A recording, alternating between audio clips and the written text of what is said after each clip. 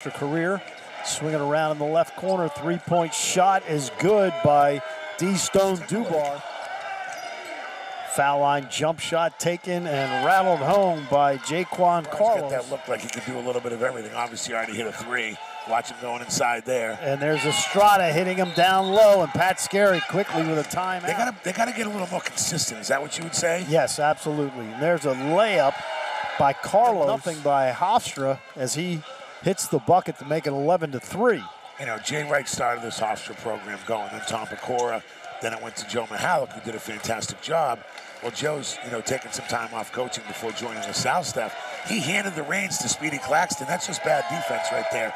They're going to play. Russell going to drive, pump, and he gets snuffed from behind, gets it back, and then throws it into the corner and stolen away by Thomas. Said the best one for the Maryland Terrapins. But Speedy Claxton can coach offense. And there's a three-point shot by Tyler Thomas. You can't let the inbound. So once again, see, you can't let that stuff bother you, and they just did. In other words, Towson didn't get this off the.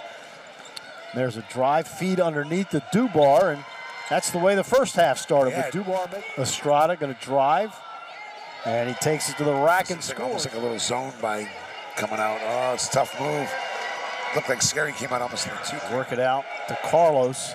5 on the shot clock, spins, puts up an off-balance shot. Tough shot. Yes, that was a tough shot.